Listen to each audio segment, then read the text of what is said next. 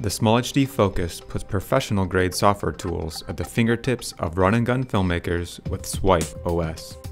All the powerful tools like Waveform, focus peaking, and 3D LUTs, and all the convenience from SmallHD's Page Builder software platform has made its way to the small and mighty FOCUS.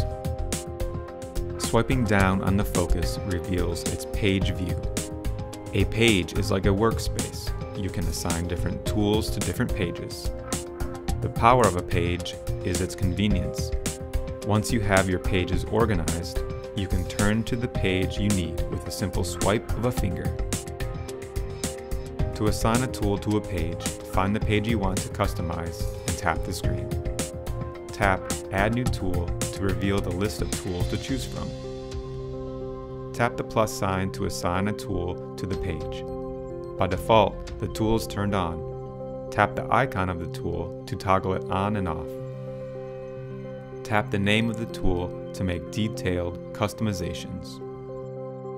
At any point, tapping near the center of the screen will take you out of the Tools menu.